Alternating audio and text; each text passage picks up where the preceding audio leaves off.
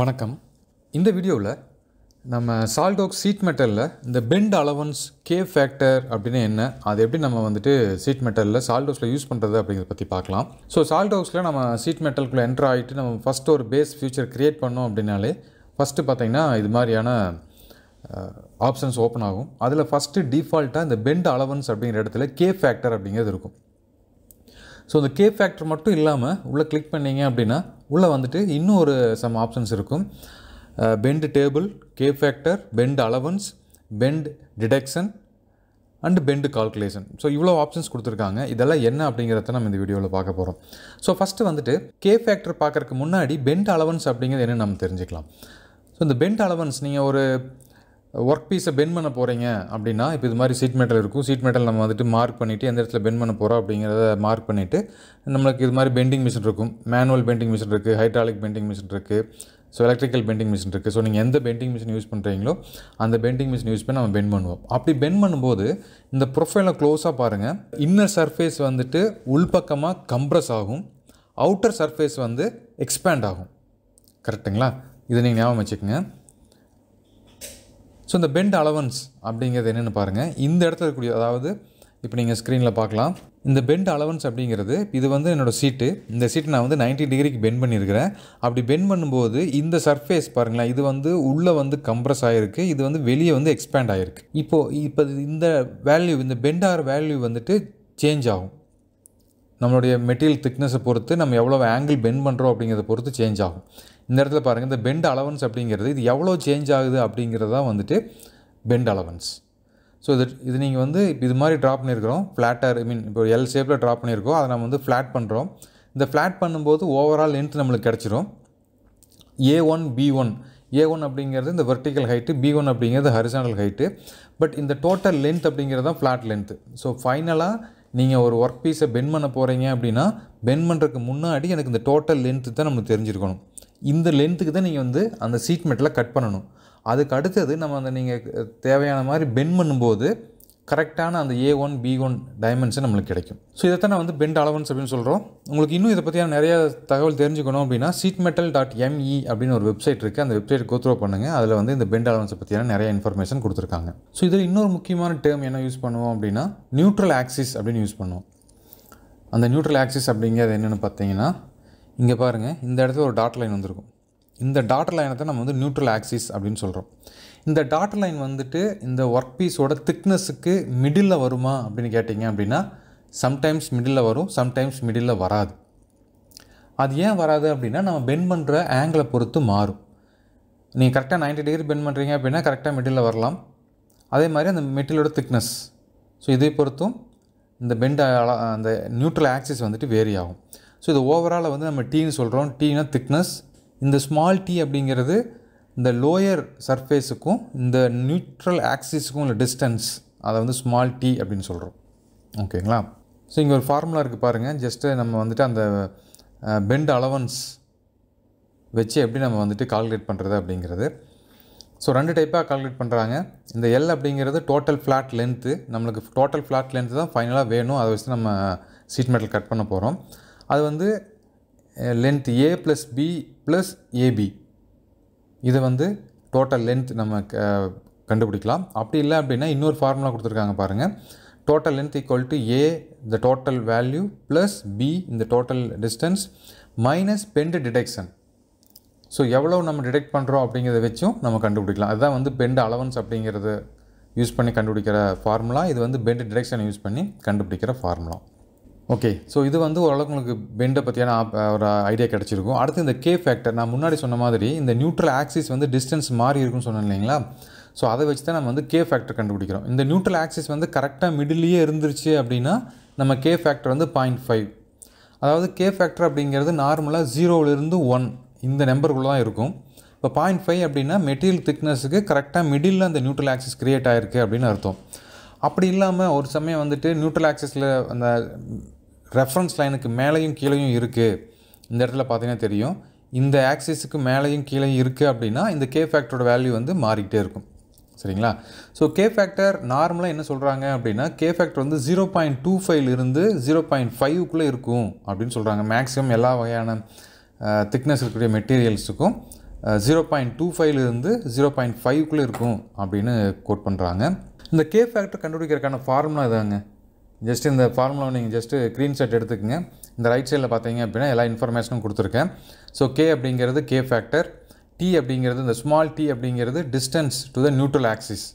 நீங்கள் முன்னாடி இருக்கிற ஸ்லைடில் பார்த்தீங்க அப்படின்னா தெரியும் நியூட்ரல் ஆக்சிலேருந்து எவ்வளோ டிஸ்டன்ஸ் கொடுத்துருக்குறோம் அப்படிங்கிறது. இதுதான் வந்து ஸ்மால் டி. அடுத்தது கேபிட்டல் டி அப்படிங்கிறது மெட்டீரியல் திக்னஸ், பிஏ அப்படிங்கிறது பெண்டிங் அலவன்ஸ், ஏ அப்படிங்கிறது பெண்டிங் ஆங்கிள், நீங்கள் எவ்வளோ பெண்ட் பண்ணுறீங்களோ அந்த ஆங்கிள், ஆர் அப்படிங்கிறது இன்சைடு ரேடியஸ், ஓஎஸ்எஸ்பி அப்படிங்கிறது அவுட் சைடு செட்பேக், டிபி அப்படிங்கிறது பெண்டு டிடெக்ஷன். ஸோ இந்த டேட்டாஸ் யூஸ் பண்ணி நீங்கள் வந்து கே ஃபேக்டர் கண்டுபிடிக்கலாம். ஸோ ஒவ்வொரு ஆங்கிளுக்கும் அது தகுந்த மாதிரியான கே ஃபேக்டர் மாறிக்கிட்டே இருக்கும். ஸோ நார்மலாக சால்டோஸில் பார்த்தீங்கன்னா டிஃபால்ட்டாக 0.5 அப்படிங்கிறது தான் கே ஃபேக்டராக எடுத்துக்கும். ஸோ அதே மாதிரி மேக்ஸிமம் பெண்டிங் அலவன்ஸ், அதுக்கான formula bending allowance equal to by 180 into angle into bend radius plus K factor into thickness. So இது யூஸ் பண்ணிங்க அப்படின்னா உங்களுக்கு வந்து அந்த டோட்டல் ஃப்ளாட் லென்த் எவ்வளவு அப்படிங்கிறத நம்ம கண்டுபிடிச்சிடலாம். அதே மாதிரி பெண்டு டிடெக்ஷனாக இருந்துச்சு அப்படின்னா ஸோ பெண்டு டிடெக்ஷனுக்கான ஃபார்முலா பாருங்கள். இந்த bend value 1 and bend value 2 minus அந்த பெண்டு டிடெக்ஷன். ஸோ அந்த வேல்யூ கண்டுபிடிச்சோம் அப்படின்னா அந்த வேல்யூ நம்ம கண்டுபிடிச்சிக்கலாம். இப்போ நான் சால்ட்வொர்க்ஸில் ஒரு எல் ஷேப்பில் ஒரு ஷீட் மெட்டல் ட்ராயிங் ட்ரா பண்ணியிருக்கேன். இதோட வேல்யூ பாருங்கள். இதை நான் வந்து ஸ்கெட்சில் ட்ரா பண்ணும்போது எப்படி ட்ரா பண்ணேன் அப்படிங்கிறத பார்க்கலாம். ஸோ இதுதான் வந்து என்னோடய ஸ்கெட்ச் மாடியூல். ஜஸ்ட் நான் பேஸ் வந்து 20 மில்லிமீட்டரும் ஹைட் வந்து 10 மில்லிமீட்டரும் வச்சுட்டு இதை நான் வந்து ஷீட் மெட்டலில் க்ரியேட் பண்ணேன். ஸோ க்ரியேட் பண்ணும்போது எனக்கு வந்து ரேடியஸ் வந்து 3 எடுத்துக்கிச்சு. அடுத்தது இந்த பேஸ் வந்து 18 மில்லிமீட்டர் அண்ட் ஹைட் வந்து 8 மில்லிமீட்டராக சேஞ்ச் ஆயிடுச்சு. ஓகேங்களா? ஸோ இதை நான் வந்து ஃப்ளாட் பண்ணி பார்க்கலாம். ஃப்ளாட் பண்ணும்போது என்னுடைய ஓவரால் லென்த்து பாருங்கள் 29.93 மில்லிமீட்டர். இந்த அளவுக்கு நான் மெட்டீரியல் கட் பண்ணேன் அப்படின்னா எனக்கு கரெக்டாக நான் அதை கரெக்டாக பெண்டிங் மிஷின் யூஸ் பண்ணி பெண்ட் பண்ணும்போது 90 டிகிரிக்கு இது மாதிரியான டைமென்ஷன் எனக்கு கிடைக்கும். ஓகேங்களா? பேஸ் வந்து 18 மில்லிமீட்டர், ஹைட் வந்து 8 மில்லிமீட்டர். இப்போ நான் முன்னாடி சொன்ன மாதிரி அந்த கே ஃபேக்டர், பெண்ட் அலவன்ஸ் அதை பற்றியெல்லாம் பார்க்கலாம். ஜஸ்ட் இந்த ஷீட் மெட்டல் அப்படிங்கிற ரைட் கிளிக் பண்ணிவிட்டு எடிட் ஃபீச்சருக்குள்ளே போய்க்கிறேன். அது உள்ளே போகும்போது எனக்கு டிஃபால்ட்டாக கே ஃபேக்டர் 0.5 அப்படிங்கிறது எனக்கு செட் ஆகிருக்கு. ஓகேங்களா? ஸோ இதை நான் வந்து மாடிஃபை பண்ணிக்கலாம். இந்த பெண்ட் அலவன்ஸ் அதுக்கு கீழே கே ஃபேக்டர் இருக்குது. அதுக்கு உள்ளே போனோம் அப்படின்னா எனக்கு ஃபஸ்ட்டு வந்து பெண்டு டேபிள்னு கொடுத்துருக்காங்க. இந்த டேபிளை கிளிக் பண்ணேன் அப்படின்னா எனக்கு டிஃபால்ட்டாக ஒரு ப்ரௌஸ் அப்படிங்கிற ஐக்கான் இருக்குது. இந்த ப்ரௌஸ் அப்படிங்கிறத கிளிக் பண்ணதையும் எனக்கு பாருங்கள் ஒரு டேபிள் ஓப்பன் ஆகுது. நான் ஜஸ்ட் இந்த டேபிளோட யூஆரில் காப்பி பண்ணிக்கிறேன். காப்பி பண்ணிவிட்டு ஸோ நார்மலாக ஒரு ஃபைல் எக்ஸ்ப்ளோரரில் இதை நான் பேஸ்ட் பண்ணிவிட்டு ஜஸ்ட் என்டர் கொடுக்குறேன். எனக்கு பாருங்கள் இந்த பேஜ் ஓப்பன் ஆகிருக்கு. இது வந்து ஆல்ரெடி உங்களுடைய C:\" இன்ஸ்டால் ஆகிருக்கும். நீங்கள் இன்ஸ்டால் பண்ணும்போதே வந்து இந்த டேட்டாஸ் வந்து இன்பில்டாக உள்ளே இருக்கும். இதில் பாருங்கள் பெண்ட் அலவன்ஸ் அப்படின்னு ஒரு ஃபோல்டர் இருக்குது. அதுக்குள்ளே போனோம் அப்படின்னா நிறைய எக்ஸல் ஷீட் கொடுத்துருக்காங்க. அதில் டேபிள் 4 மெட்ரிக் பெண்ட் அலவன்ஸ் அப்படின்னு இருக்குது. அதை நான் டபுள் கிளிக் பண்ணுறேன். இதை ஓப்பன் பண்ணும்போது டிஃபால்ட்டாக யூனிட்ஸ் வந்து மில்லிமீட்டர், டைப் வந்து பெண்ட் அலவன்ஸ், மெட்டீரியல் வந்து நாட் ஸ்பெசிஃபைட். இதில் பார்த்திங்கன்னா சம் டேட்டாஸ் கொடுத்துருக்காங்க. மெட்டீரியல் திக்னஸ் 0.8 மில்லிமீட்டர்லேருந்து 10 மில்லிமீட்டர் வரைக்கும் இருக்கக்கூடிய மெட்டீரியலை வந்து நம்ம ஷீட் மெட்டலாக எடுத்துக்குவோம். 10 மில்லிமீட்டருக்கு மேலே போகும்போது அதை நாம் வந்து ஷீட் மெட்டலாக கன்சிடர் பண்ண மாட்டோம். அதே மாதிரி பெண்டிங் ரேடியஸ் ஸோ 0.4லேருந்து 10 மில்லிமீட்டர் வரைக்கும் நம்ம வந்து ரேடியஸ் எடுத்துக்கலாம். நான் பார்த்துருந்தோம் நம்ம ட்ராயிங்கில் வந்து 3 மில்லிமீட்டர் ரேடியஸை கொடுத்துருந்தேன். ஸோ இதுக்கு இங்கே கீழே இருக்கக்கூடிய இந்த ஃபார்முலா யூஸ் பண்ணி டிஃபால்ட்டாக என்ன வேல்யூஸ் அப்படிங்கிறது இவங்க ஆல்ரெடி டிஃபால்ட்டாக கொடுத்துருக்காங்க. ஓகேங்களா? ஸோ நீங்கள் இது செலக்ட் பண்ணும்போது நீங்கள் ஷீட் மெட்டல் சால்ட்வொர்க்ஸில் பெண்ட் அலவன்ஸில் இதில் எனக்கு ஆப்ஷன்ஸ் கொடுத்துருக்காங்க. அங்கே இருக்கிற எல்லா ஆப்ஷனும் ஓப்பன் ஆகிருக்கு. அந்த மெட்ரிக் பேஸ் எண்ட் டேபிள் அப்படிங்கிறத செலக்ட் பண்ணும்போது டிஃபால்ட்டாக இந்த டிசைனுக்கு என்னவோ அது ஆட்டோமேட்டிக்காக சால்ட்வொர்க்ஸே அந்த டேபிள்லேருந்து எடுத்துக்கும். நீங்கள் டேபிள் வேணாலும் மாடிஃபை பண்ணிக்கலாம். உங்களுடைய மெட்டீரியல் தகுந்த மாதிரி நீங்கள் உங்களோட கம்பெனியுடைய ப்ராசஸ் தகுந்த மாதிரி உங்களுடைய மிஷினோட கேபபிலிட்டி தகுந்த மாதிரி மாற்றணும் அப்படின்னா கூட நீங்கள் வந்து சேஞ்ச் பண்ணிக்கலாம். ஸோ சேஞ்ச் பண்ணிவிட்டு ஜஸ்ட்டு ஓகே கொடுத்தீங்க அப்படின்னா அந்த டேபிளுக்கு தகுந்த மாதிரி நம்மளுடைய இந்த பேட்டர்ன் சைஸும் சேஞ்ச் ஆகிரும். இப்போ பார்க்கலாம் எவ்வளோ இருக்குது அப்படின்னு. இப்போ பாருங்கள் 29.93 இருக்குது. ஓகேங்களா? ஸோ இப்போ நான் வந்து அந்த டேபிளுக்கு பதிலாக வேறு ஒரு ஆப்ஷன் கொடுக்குறேன். ஸோ இந்த பிளெண்டு பெண்ட் அலவன்ஸில் டேபிளுக்கு பதிலாக நான் வந்து இப்போ கே ஃபேக்டர் அப்படிங்கிறது கொடுக்குறேன். Okay, S. So K factor கொடுத்ததையும் இந்த radius value, so radius value நான் வந்து பெண்டு பேராமீட்டர்ஸ் வந்து ரேடியஸ் வேல்யூ நான் 2 கொடுத்துக்கிறேன், 2 மில்லிமீட்டர். அடுத்தது கே ஃபேக்டர் வந்து 0.5. இப்போ நான் வந்து அப்டேட் பண்ணுறேன். இப்போது இதை நம்ம ஃப்ளாட் பண்ணி பார்த்தோம் அப்படின்னா அதே வேல்யூ தான் வருது, 29.93. இப்போ நான் கே ஃபேக்டரில் போயிட்டு, ஏன்னா அந்த கே ஃபேக்டரும் அந்த பெண்டு டேபிளும் ஒரே மாதிரியான வேல்யூஸ் இருந்திருக்கலாம்.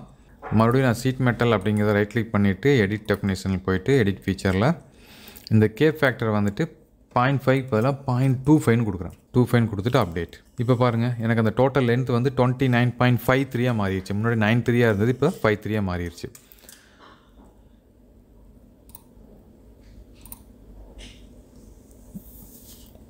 அப்படி இல்லை உங்களுக்கு கே ஃபேக்டர் வேல்யூ தெரியாது, பெண்ட் அலவன்ஸ் வேல்யூ தான் தெரியும் அப்படின்னா, நம்ம முன்னாடி பார்த்த ஃபார்முலா யூஸ் பண்ணி பெண்ட் அலவன்ஸ் வச்சுருந்தீங்க அப்படின்னா நீங்கள் வந்து பெண்ட் அலவன்ஸ் வேல்யூவும் அப்டேட் பண்ணிக்கலாம். ஸோ நான் வந்து ஒரு பெண்ட் அலவன்ஸ் வேல்யூ 3 அப்படின்னு கொடுக்குறேன்.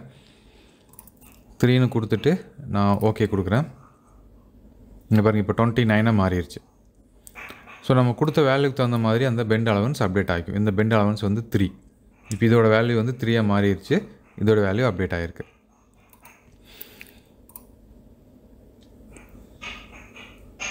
ஸோ இப்போ நான் கே ஃபேக்டர் வந்துட்டு ஒரு 5ன்னு கொடுக்குறேன். சரி, பெண்ட் அலவன்ஸ் வந்து 5ன்னு கொடுக்குறேன்.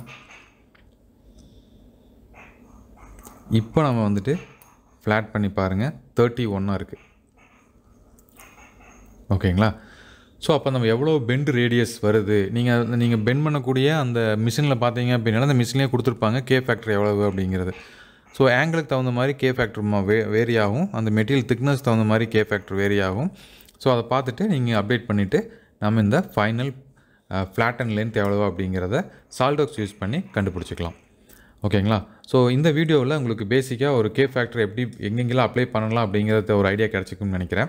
ஸோ இதுக்கு அடுத்து வரக்கூடிய வீடியோஸில் நம்ம ஷீட் மெட்டலில் இருக்கக்கூடிய ஃபீச்சர்ஸ்லாம் எப்படி யூஸ் பண்ணுறது அப்படிங்கிறத தொடர்ந்து பார்க்கலாம். நன்றி.